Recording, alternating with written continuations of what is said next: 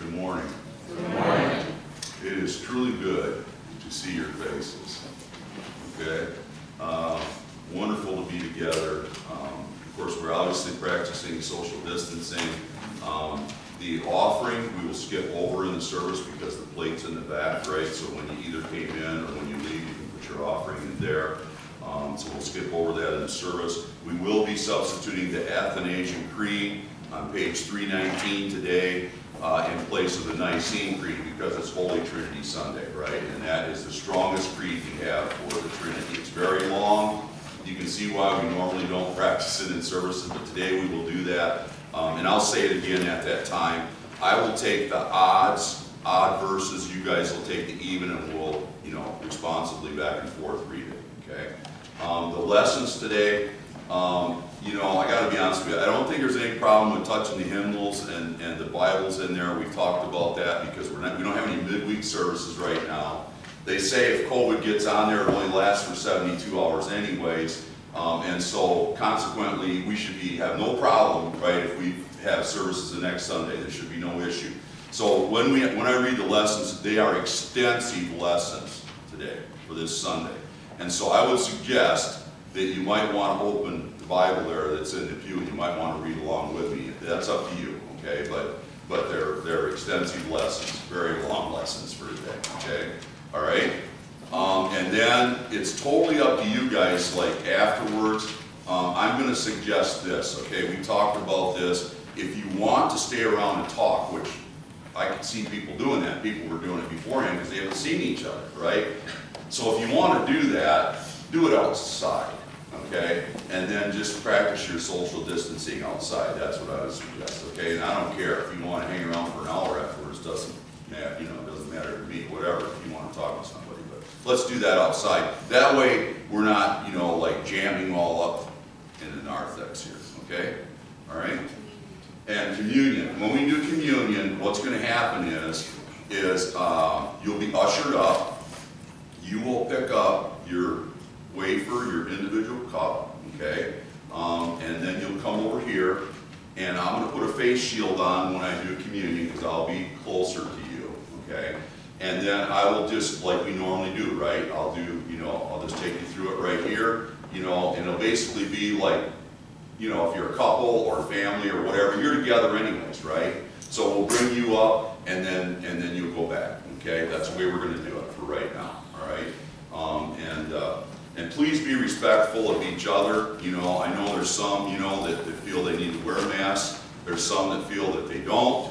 There's some that have to wear them during the week where they work at, and consequently, the last thing they want to do is wear one, to church or on the weekend. That's fine, but we have to be accepting of everybody and where they're at. And people have different reasons, right? Some, have elderly parents and those types of things, and I totally understand that. And know that when I go to visit, like, the elderly, when they invite me in, like in their homes and things, I wear one, okay? Because I just wouldn't, you know what I mean, in that particular situation, it's a little different, so, okay? All right, even at this point then, all right? I think we covered everything, I hope, at this point. And, we'll kind of refrain from the handshaking and hugging, but that's kind of up to you guys. If both people are okay with it, well then, who am I to stand in the way, right? I have to say these things, you understand, for the most part, all right? So, okay, we're all set? All right, let's bow our heads for prayer and then we'll start into the service for today. Okay? Our good and gracious Lord, we come before you and we just thank you for your bountiful blessing. We thank you, Lord, that we're able to come together and worship you. And we will continue to hold services, Lord, for those who want to come out. And we just pray for all of our members, Lord, that you keep them all safe. We know that you will, Lord, according to the power of the Holy Spirit. We just ask that you keep us on the straight and narrow, Lord, according to your word. In Jesus' precious name, amen.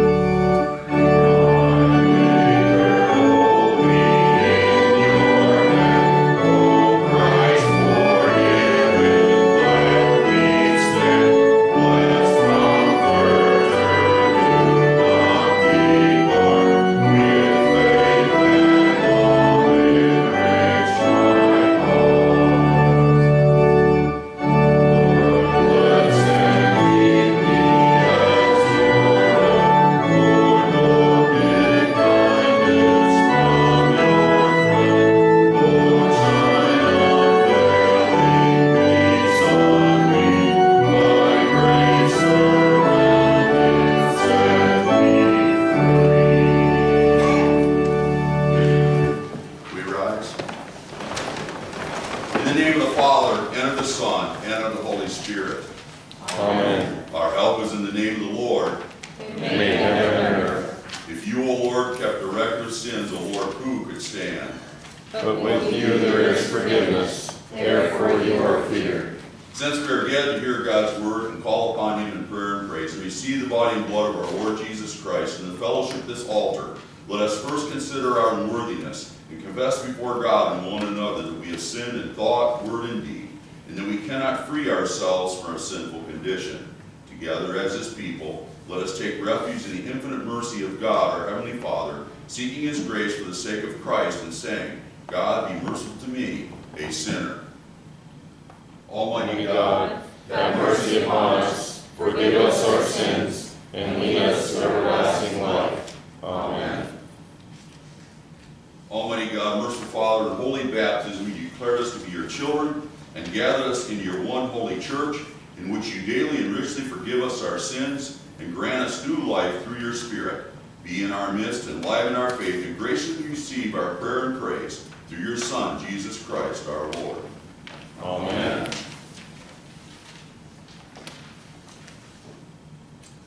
Blessed be the Holy Trinity and the undivided unity. Let us give glory to him because he has shown his mercy to us. I have set the Lord always before me, because he is at my right hand. I shall not be shaken. Therefore my heart is glad and my whole being rejoices. My flesh also dwells secure. For you shall not abandon my soul to Sheol, or let your Holy One see corruption. You make known to me the path of life. In your presence there is fullness of joy. At your right hand are pleasures forevermore. Glory be to the Father, to the Son, and to the Holy Spirit, as it was in the beginning, is now, and will be forever. Amen. Blessed be the Holy Trinity and the undivided unity. Let us give glory to him because he has shown his mercy to us.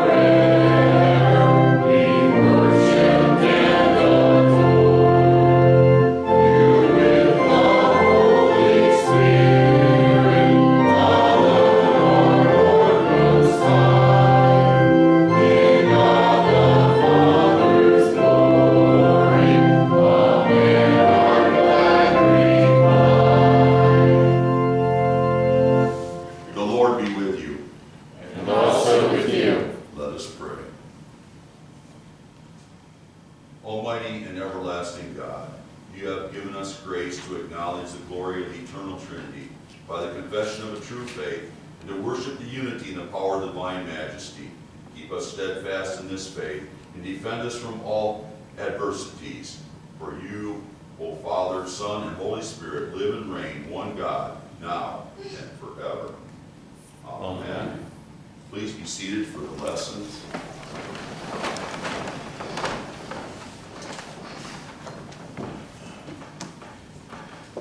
Our first lesson, the Old Testament lesson for this, the Holy Trinity Sunday, is taken from Genesis chapter 1, beginning at verse 1.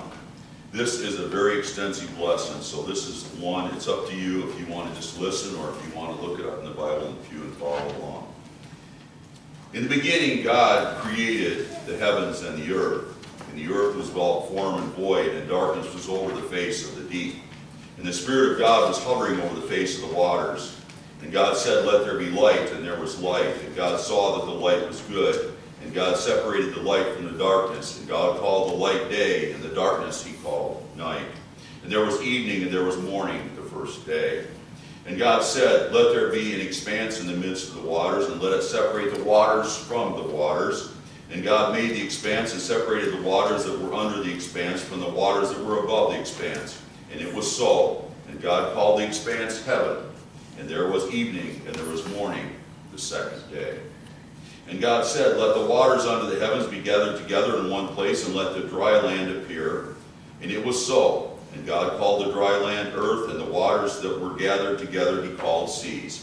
And God saw that it was good. And God said, "Let the earth sprout vegetation, plants yielding seed, the fruit trees bearing fruit in which is their seed, each according to its kind on the earth." And it was so. And the earth brought forth vegetation, plants yielding seed according to their own kinds, and trees bearing fruit in which is their seed, each according to its kind.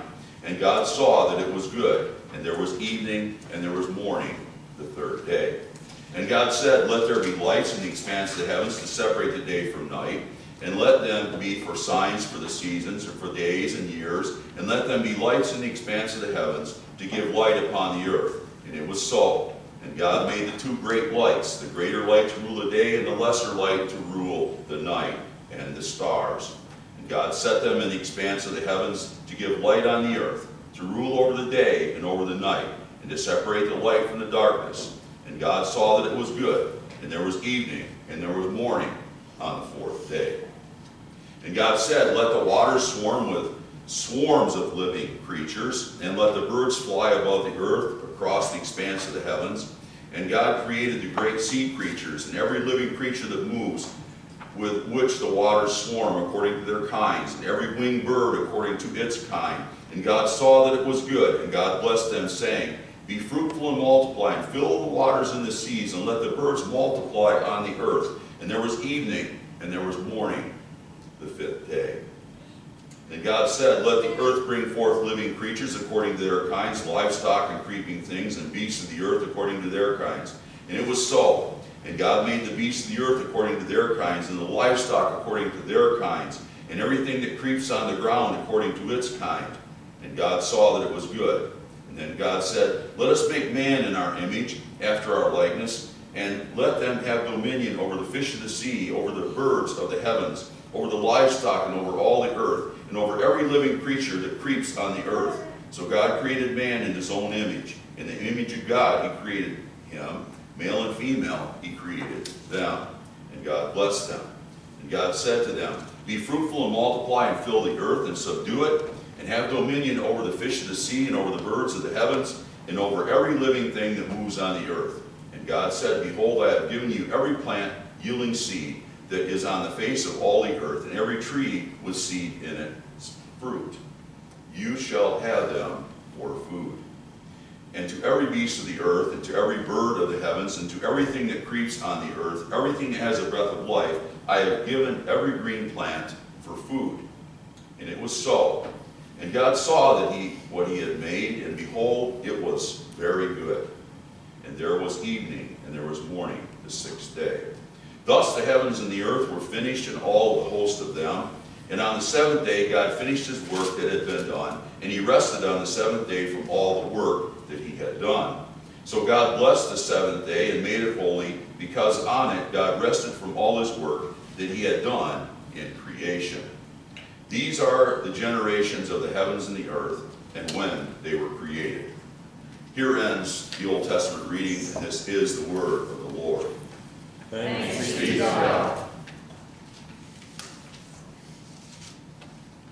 The epistle lesson for today is taken from Acts chapter 2, beginning at the first part of verse 14.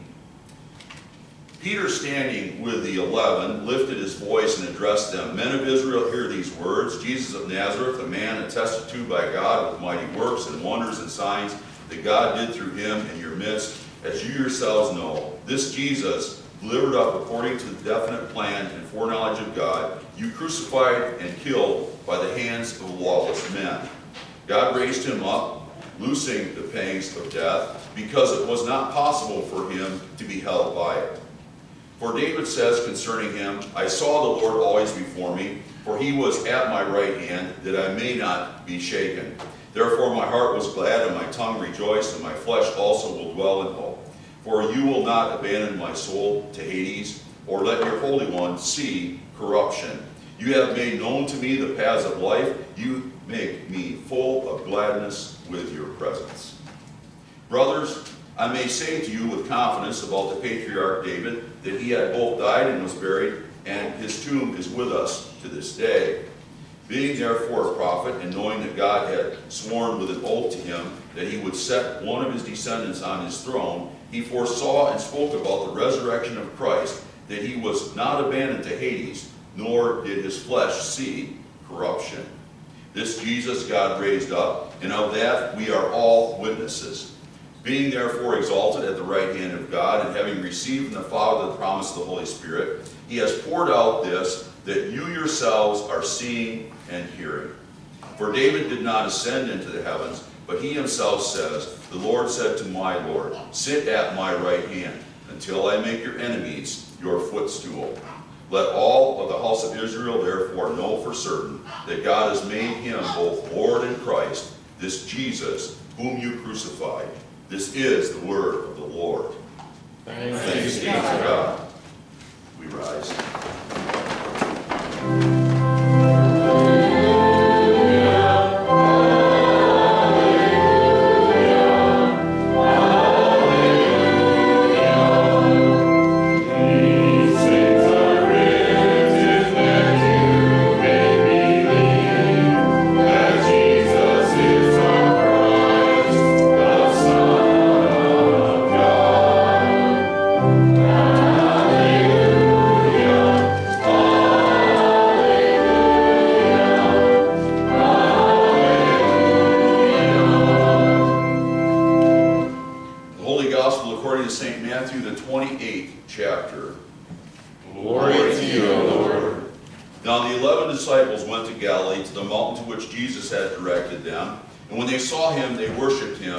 Some doubted. And Jesus came and said to them, all authority in heaven and on earth has been given to me. Go therefore and make disciples of all nations, baptizing in the name of the Father, the Son, and the Holy Spirit, and teaching them to observe all that I have commanded you. And behold, I am with you always, even to the very end of the age. This is the gospel of the Lord. Praise to you, O Christ. The Athanasian Creed is long, so I'll say right now, if you have a health condition and you cannot stand for this whole time during this, I will completely understand, and I'm sure the Lord will as well, okay?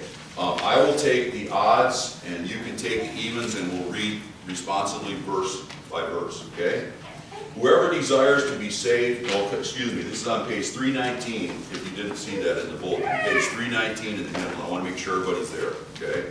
We'll wait here a second to see something or not. Page 319. 319.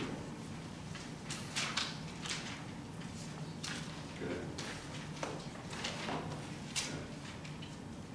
All right, everybody there? Good. All right, now we will start. Whoever desires to be saved must above all hold the Catholic faith. Whoever does not keep it whole and undefiled will without doubt perish eternally. And the Catholic faith is this: that we worship one God in Trinity, and Trinity in unity, neither confessing the persons nor dividing the substance. For the Father is one person, the Son is another, and the Holy Spirit is another. But the Godhead of the Father, and of the Son, and of the Holy Spirit is one, the glory equal, the majesty co-eternal. Such as the Father is, such is the Son, and such is the Holy Spirit. The Father uncreated, the Son uncreated, the Holy Spirit uncreated. The Father infinite, the Son infinite, and the Holy Spirit infinite. The Father eternal, the Son eternal, the Holy Spirit eternal. And yet there are not three eternals, but one eternal. Just as there are not three uncreated or three infinites, but one uncreated and one infinite.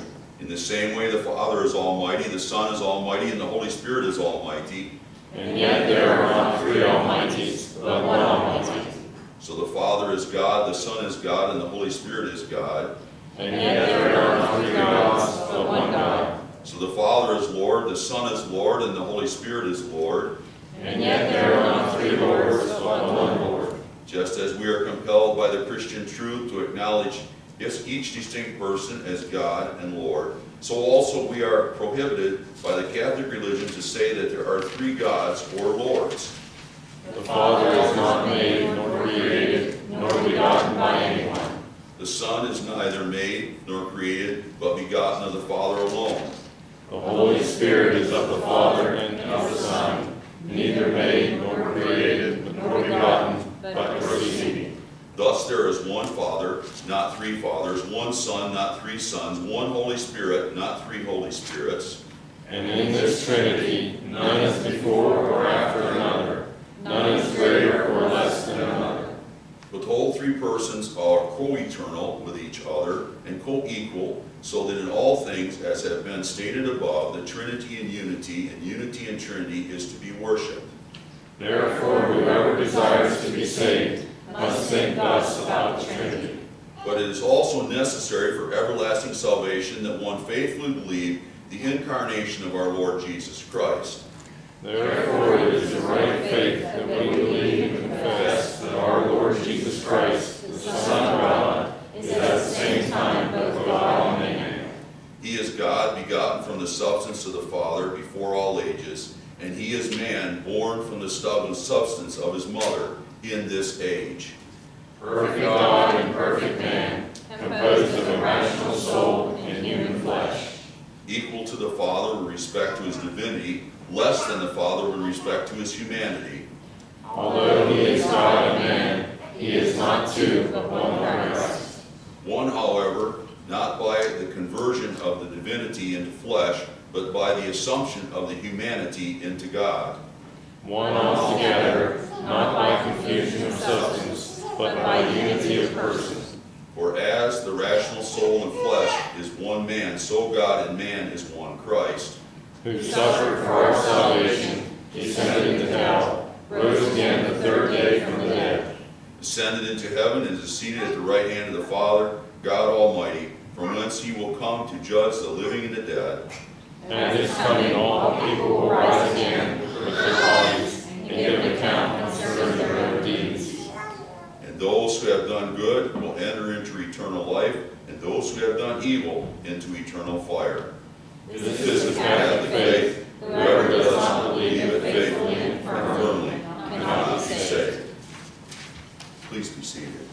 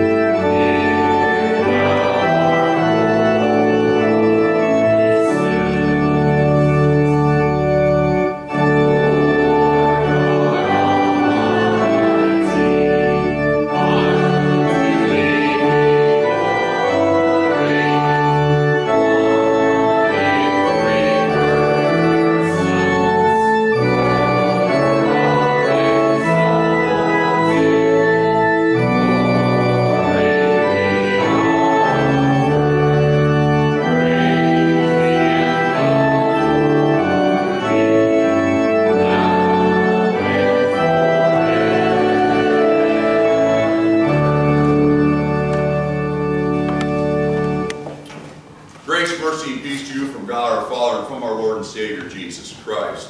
Amen. Well, you know, in every relationship, there's always challenges, isn't there, in life for all of us. And you know, the one thing I've thought about is, you know, Adam may have had his troubles, but at least he didn't happen to listen to Eve talk to him about the man that she could have married, right? So he didn't have to worry about that. Well, on a more serious note here, because of original sin of Adam in Genesis chapter 3, what we believe is a matter of people's life and death. Contrary to worldly belief, there really is ultimate evil. There really is. You know, the devil and hell really exist, and the ultimate good, the triune God in heaven, they really do exist. I know this, if you have the blues, God will tell you that He's always with you in Psalm 27, when He says, "Whom shall I fear?" If you feel like things are a little tight, you might want to go to Psalm 37, because that addresses those issues for you, where God says, "I take care of all of your needs." If people seem unkind, then you might want to go to John chapter 15 and read that, where He talks about, "I am the vine and you are the branches," right? And as long as you stay connected, I look out for you. If you're discouraged in your work, you might want to go to Psalm 126. And in there it tells you what great things God has done for all of us.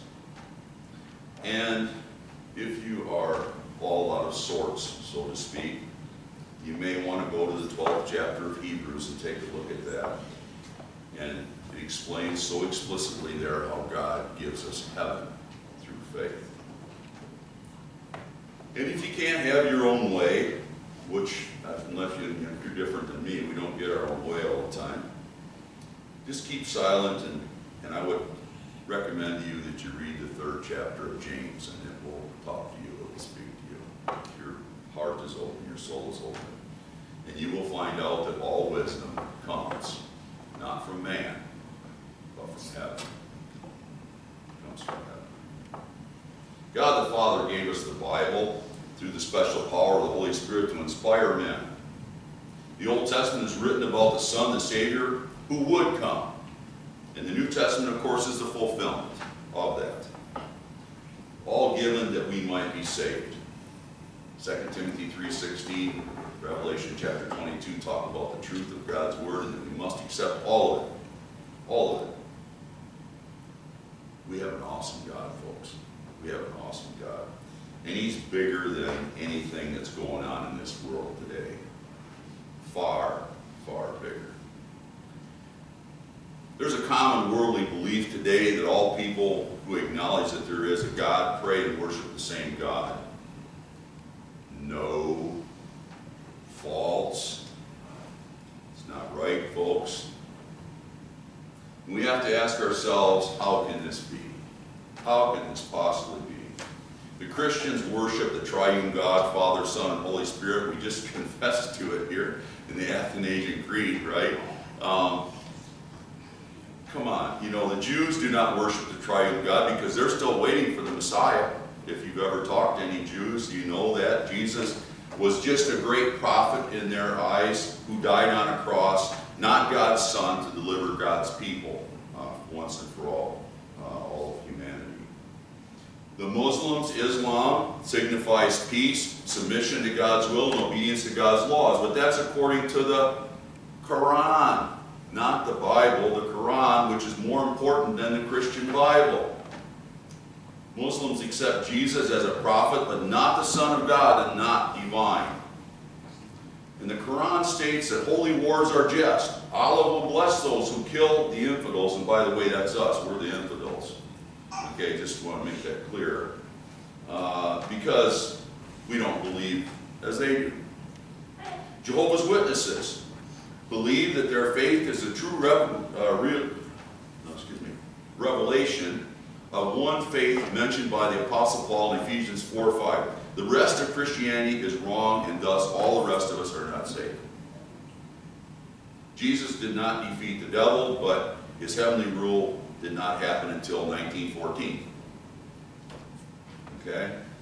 And at the second coming of Jesus, 144,000 will reside in heaven, and everybody else will reside in a altered earth. They had to come up with that later, by the way, because when their membership, exceeded 144,000, the members were asking, geez, I wonder if I'm one of the 144,000 or not. Right? Am I saved or am I going to hell? See? So, they have to keep altering their beliefs, right, to accommodate their people. How could all these different beliefs pray to the same God? How is it? Christians acknowledge a triune God, Father, Son, and Holy Spirit, while others acknowledge only the Father, and some only acknowledge the Son. Some acknowledge the Son, but not the Father. In most cases, the Holy Spirit just seems to kind of get lost out there somewheres. For most religions, except Christian, the God that is worshipped is dead and at least is not active in the world that He created. Oh, how the devil leads people astray from the Word of God. But this is nothing new. It's nothing new. Early in the 4th century, a North African pastor named Arius began teaching that Jesus Christ was not truly God. The church responded decisively in AD 325 with a statement of faith, the Nicene Creed that we use in our services. They said, we need something that our people can confess their faith, the fact that they believe in the triune God, to refute what Arius is out there, what each teaching is false. During the Reformation, radical groups espoused various forms of earlier heresies, wrong beliefs, that is, heresies being wrong beliefs about God. It is good for us at this time to review what our church teaches about God, I think.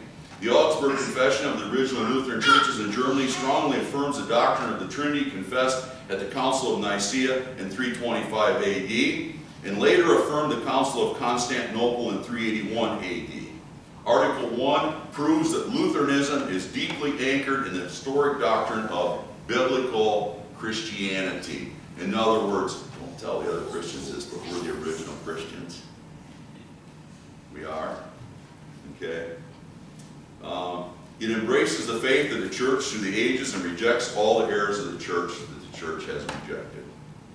Our churches teach with common consent that the decree of the Council of Nicaea about the unity of the divine essence in the three persons is absolutely true. It is to be believed without doubt. God is divine, and His divine essence is eternal, without a body, without parts, of infinite power, wisdom, and goodness. He is the maker and preserver of all things, visible and invisible, Nehemiah tells us. Yet there are three persons, the Father, Son, and the Holy Spirit, from Matthew 28, right, our gospel for today. These three persons are of the same essence and power. Our churches use the term person as the fathers have used it, and we use it to signify not a part or a quality in another, but that which subsists of itself. Our churches condemn all heresies, Titus chapter 3, that arose against this article, such as the Manichaeans, who assume that there are two principles, one good and the other evil. We also condemn the Valentinians, the Arians, the Idumeans, the Muslims, and all heresies such as these. Our churches also condemn the Samathians, old and new, who contend that God is but one person. Not a trinity that we believe in, but one person. Okay? Through sophistry, now sophistry, if you don't know what that means, that's complicated thinking. Okay?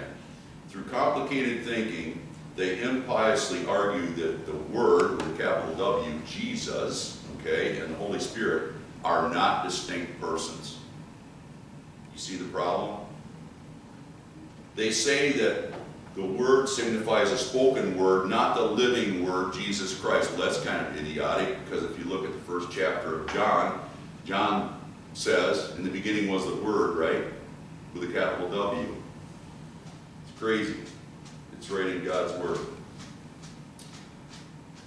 Speaking of the living Word, as well, if we couple these verses together, if we take Genesis that we just had here for one of our lessons, Genesis chapter 1, verse 1. In the beginning, God the Father created the heavens and the earth. Now the earth was formless and empty. Darkness was over the surface of the deep, and the Spirit of God was hovering over the waters. Okay, so we have God the Father, we have the Holy Spirit there. So if we go to John chapter 1, we see that Jesus Christ was there when the world was created, right? The Word, with a capital W, was there before the world was even created. Just had this discussion with a Christian this past week, and had to do some explaining, so that was good. I'm glad they asked me about it. The words Trinity and Triune are not mentioned themselves in Scripture, but the concept of the Triune God is all throughout the Bible, people. It is very evident.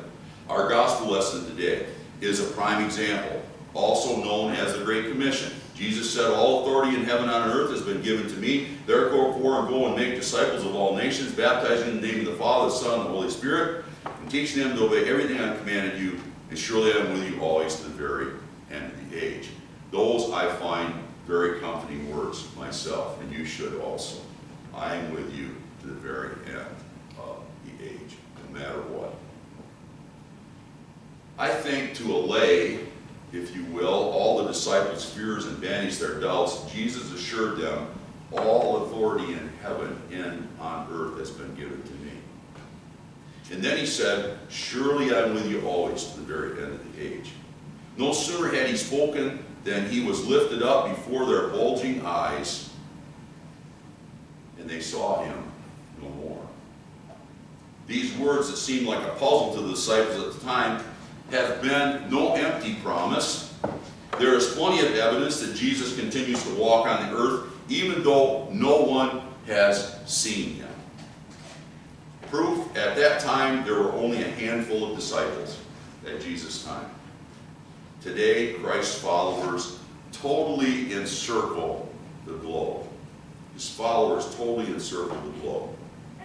And we're not even sure exactly what the figure is, to be honest with you, how many Christians there actually are. When the Holy Spirit comes upon us in one of the physical and spiritual acts of the Trinity, holy baptism, we receive the free gifts from God, forgiveness of sins, power over sin and Satan, and never-ending life. For us as Christians, the miracle of baptism and repeated confession of our sins, praying and studying of God's Word are all part of a personal relationship with our Lord and Savior, Jesus Christ. What a mighty Savior is our God. Before Abraham was, I am, John chapter 8 says. People don't think that this is boring or doesn't relate to me. It's personal for all of us. Today, a Savior has been born to you. He is Christ the Lord, right from Luke chapter 2. This Savior died for me so that now the blood of Jesus, his Son, purifies us from sin. 1 John chapter 1. I am with you always. This very same Emmanuel means God with us. This means this promise is true. God has kept it. Now you might think that in this relationship you would be a slave. But I would say to you, no.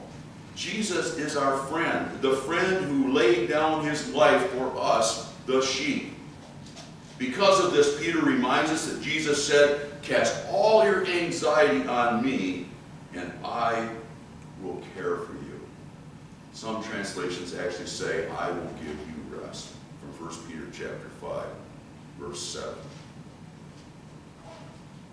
You know, I've thought about this numerous times. I, a sinful mortal, have been chosen to do the work that, to be honest with you, more rightly, God might have assigned to angels in heaven. And then Jesus reminds me, I am with you always. I am with you always. At times the devil whispers in my ear that the Father's work is useless and boring, and that it's okay to be a lazy Christian. I am helplessly weak. The triune God is helpfully strong. And I need him, folks, every hour, every minute, every day. Longfellow could take a worthless sheet of paper and write a poem on it and make it worth $6,000. I would call that genius. Rockefeller could sign his name to a piece of paper and make it worth millions. People would call that capital. Uncle Sam can take gold, stamp an eagle on it, and make it worth $20, and we call that money. A mechanic can take material worth $5 and make an article worth $20 or more, and I would call that skill. An artist can take a 50-cent piece of canvas and paint a picture on it and make it worth $1 million. And we call that art. God can take a worthless, sinful life and He can wash it in the blood of Christ. He can put His Spirit into it and make it a blessing to all of humanity. And people that we call salvation. Salvation. And you know what? You can't put a price on that. You cannot put a price on salvation. At every moment of each day, Jesus promises this. He says, my grace is sufficient for you, for my power is made perfect in your weakness. 2 Corinthians 12:9. I want to share something with you. I think in this time, and let me say this first of all, this is not a political speech, okay? I'm not going to mention any political parties, anything of that nature. But I think at this time in our world, there's a great lot of fear. A great lot of fear out there among people. And I feel remiss if I don't at least try to address this a little bit today and give some comfort here before I end this sermon message. And I really would like you to open those Bibles that are in the pews right now and look at Psalm 32 with me, first of all. Psalm 32. Okay.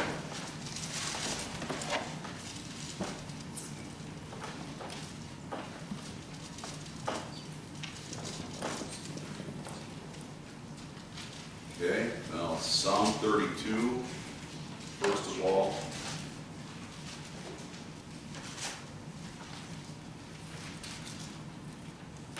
Okay. Everybody's got Psalm 32. Okay, so this is not a real long psalm, so I'm going to read through it and then I'll draw attention to a certain part of here. Blessed is he whose transgressions are forgiven, whose sins are covered. Blessed is the man whose sin the Lord does not count against him, and in whose spirit is no deceit. When I kept silent, my bones wasted away through my groaning all day long. For day and night your hand was heavy upon me. My strength was sapped as in the heat of summer. Then I acknowledged my sin to you and did not cover up my iniquity. I said, I will confess my transgressions to the Lord, and you forgave the guilt of my sin. And then pay particular attention here to verses 6 through 8. Therefore let everyone who is godly pray to you while you may be found. Surely when the mighty waters rise, they will not reach him. You are my hiding place. You will protect me from trouble and surround me with songs of deliverance. I will instruct you and teach you in the way you should go, and I will counsel you and will watch over you. Do not be like the horse or mule, which has no understanding, but must be controlled by bit and bridle, or they will not come to you. Many are the woes of the wicked, but the Lord's unfailing love surrounds the man who trusts in him. Rejoice in the Lord and be glad, you righteous. Sing all you who are upright in heart. When I take a look at this, it certainly reassures us of the fact that our God looks out for our care. Let's flip now, just close by here to Psalm 37, and I want to just look at some particular parts of Psalm 37 with you here. Okay? Psalm 37. First of all, Psalm 37, verses 5 and 6. Psalm 37, verses 5 and 6. Commit your way to the Lord, trust in him, and he will do this. He will make your righteousness shine like the dawn, the justice of your cause like the noonday sun. Now take a look at verses 14 and 15 in Psalm 37. Psalm 37, verses 14 and 15. The wicked draw the sword and bend the bow to bring down the poor and needy, to slay those whose ways are upright. But their swords will pierce their own hearts. and their bows will be broken. Verses 23 and 24. If the Lord delights in a man's way, he makes his steps firm. Though he stumble, he will not fall, for the Lord upholds him with his hand. Verses 27 and 28 of that same Psalm 37. Turn from evil and do good, then you will dwell in the land forever. For the Lord loves the just and will not forsake his faithful ones. Will not forsake his faithful ones. And then the last two verses of that chapter, verses 39 and 40. The salvation of the righteous comes from the Lord. He is their stronghold in time of trouble. The Lord helps them and delivers them. He delivers them from the wicked, and he saves them, because they take refuge in him. Now, I was praying about this, and I was thinking about fear. And it occurred to me as I was studying and I was looking at this, that many times in the Bible it talks about fear of God. And it talks about fear of the Lord. And then it says fear of the Lord. Those three statements, okay? Fear of God, fear of the Lord, fear of the Lord. And it occurred to me, do you know that there's over 60 references when you include those three of fearing the Lord? And I want to clarify something here. It occurred to me as I was studying this, I guess I knew this, but it seemed like a good thing to share today, and that is the real answer to fear is another meaning of the word fear, which is fear of the Lord. Does that make sense? The real answer to fear is actual fear of the Lord. And that word fear, when it's used in regards to the Lord, in the same statement with the Lord or our God, that fear means respect, right? Basically the word respect. I respect God. I respect him for who he is, all-knowing, all-powerful, ever-present in any place. Okay? I respect my God. Respect for God is the answer to fear in this world.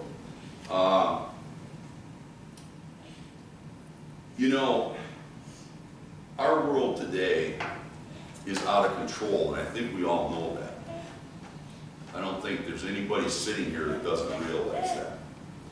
And, fear is the devil's tool that he loves to use against all of us. Fear does terrible things to people.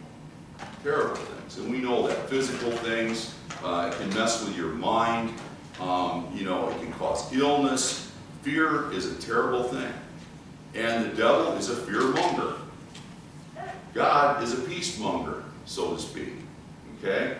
And so we need to put our trust where it belongs, or keep our trust where it belongs, I guess I would say, and that's in the triune God, Father, Son, and Holy Spirit. And if we do that, then we as Christians should not live in fear. At least not as to what's going to happen to us or where we're going to go, because we know where we're headed and what we have. That we have heaven and we have forgiveness of sins.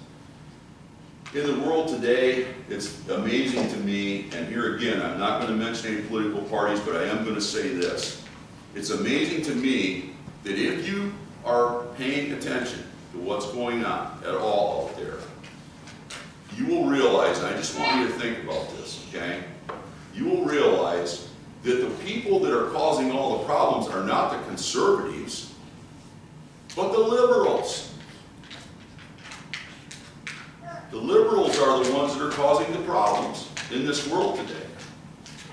And I want you to think about something. We have liberals out there marching. Man, Black Lives Matter. Right?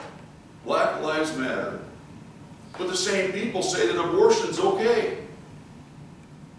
What?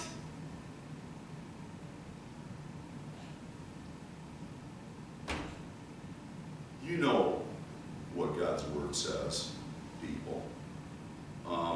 And I put this in the same realm. I was thinking about this as when the Revolutionary War happened. People had to make decisions, right? On which side they were going to be on. And pastors had to make decisions as well. And do you know that when the Minutemen went up against the British, in a lot of cases their pastors went right along with them and fought right side by side with the other men, and many of them died as well and ministered to the soldiers. We live in a world, people, where as Christians, we have to take a stand. And I will just say this in closing, and this is for all of us to think about. We either believe the things that are taught in God's Word or we don't. Right?